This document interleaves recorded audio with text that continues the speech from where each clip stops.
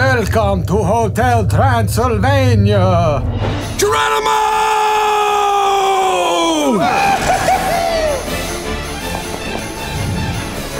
Uh-oh, look out. Human. We're probably pushing the technology limits of animation.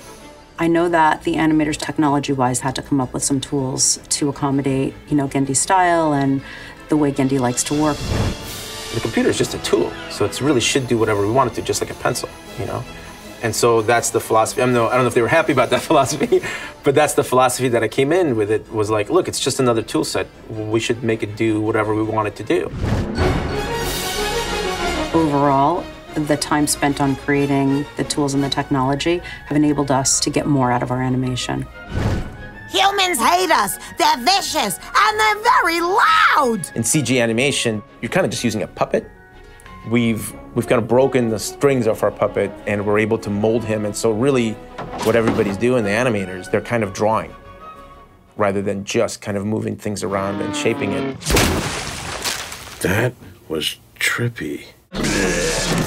Sony Pictures animation style is to not have a house style. We basically hire directors for the movie. Do the thing, yo! Bada bing, yo! Gonna knock you right out of that ring, yo! Johnny? The animation style really came from something that I've loved my whole career.